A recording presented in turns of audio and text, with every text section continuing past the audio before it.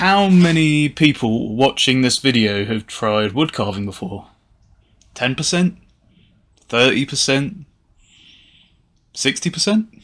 Now how many of those carvers have tried carving a hare before? Not many, I bet.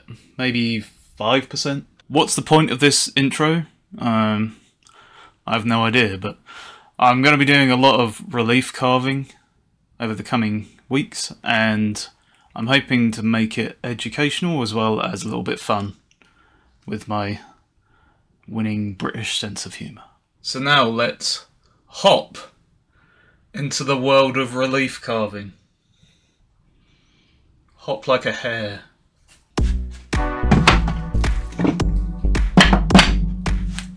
I always like to start my relief carvings by figuring out the border first, and I like to do it with a flat chisel rather than a V chisel because I feel like it's more accurate and you get a bit more control with it.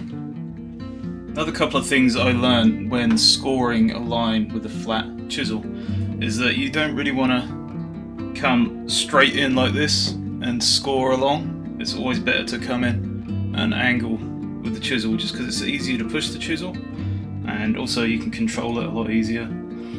And I think just because there's less of the chisel pushing against the surface, it means it goes through a lot easier than it would if it was flat. And also one step that's quite important to take at the start is to make your first cut pretty shallow, because if you push really hard then you can slip and the chisel can go flying off and you can ruin your carving. So if you push slowly and not so deep, not so hard on the first cut, then you can give yourself a nice line to work from. Then the next line you can push in a lot harder because it will be guided by the previous line, kind of like a track.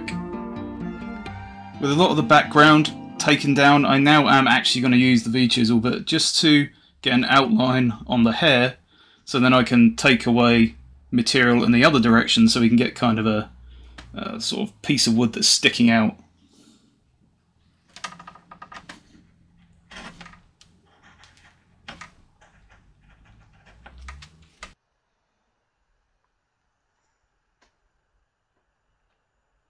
I thought I was going to have to do wood carving for the rest of my life, but luckily I've just been contacted by Bella from Tiger Recruitment and been offered Flexibles roles, so I've made it.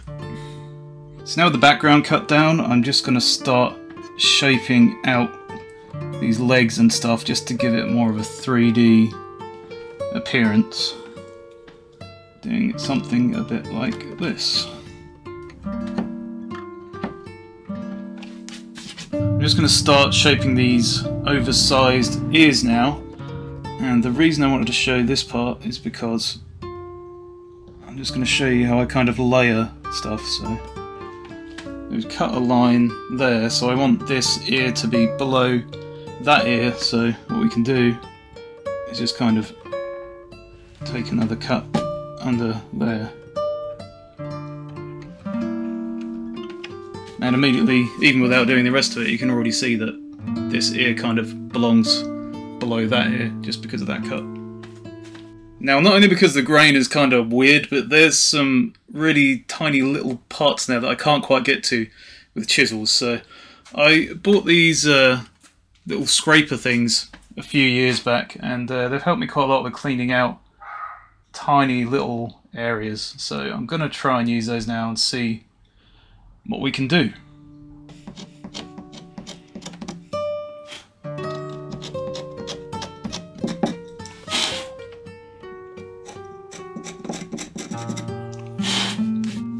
Now comes the absolute best part. Oiling time.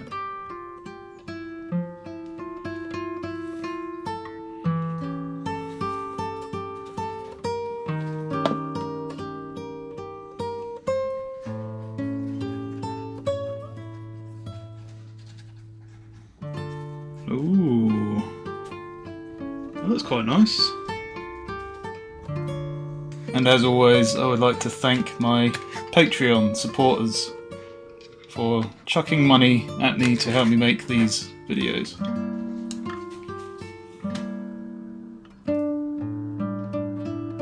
Our next relief video carving will be this flower here. And how can you make sure you don't miss it? Well, subscribe.